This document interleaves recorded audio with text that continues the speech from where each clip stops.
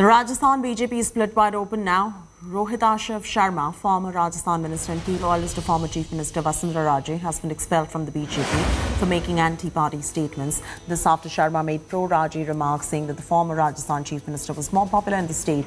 Sharma also accused the state BJP leadership of lack of efforts in reaching out to people during the pandemic.